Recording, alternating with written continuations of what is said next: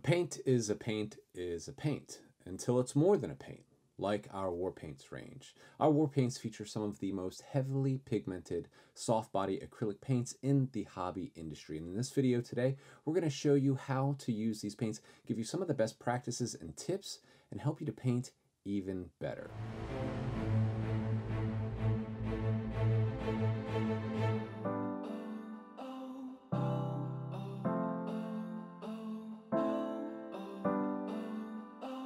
All paints are made with a combination of pigments, binders, and a solvent. Pigment is what gives paint its color and hiding properties, or gives paint its opaqueness.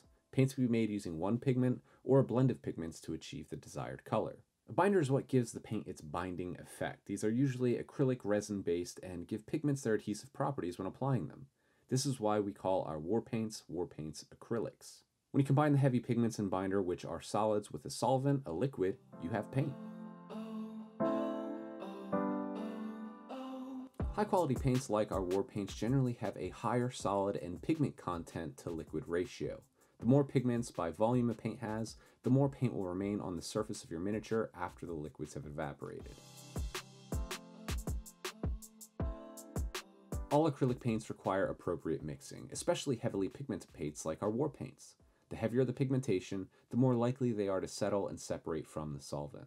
We'll illustrate this with a bit of sand and some water. If the sand is to sit for a period of time, it will eventually settle at the bottom of the bottle. In order to blend the ingredients, you must agitate them. You can do this by simply giving the bottle a good shake before each use.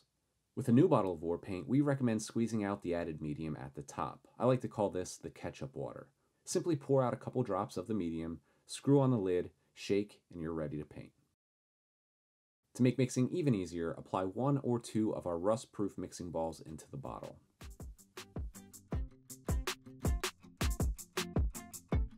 Apply a drop of your chosen Warpaint to your wet palette and mix the paint with your brush to achieve a desired consistency. For base coating, we like the consistency of heavy cream. Be careful at this point to not get any paint in the ferrule of your brush to prevent fraying, as the paint dries in the ferrule, it can seriously damage the point of the brush. Begin by applying a single coat over the most hard-to-reach areas on the model. It's always best to apply our colors in thin coats so as not to obscure any of the details on the model. If necessary, apply a second thin coat. Not all pigments are created equal. For example, yellows, some reds, oranges, and greens are considered weak pigments. These colors innately have more opacity due to the natural makeup of the pigments inside. Don't worry though, you can achieve consistent coverage by simply applying another thin coat. Once you've base coated your model with our Warpaints, it's time to apply some shadow and shading to your model. For that, you can use either our original quick shade dip or our acrylic quick shade washes. We're going to discover a little bit more about those two products in the next step in this how-to series. Stay tuned.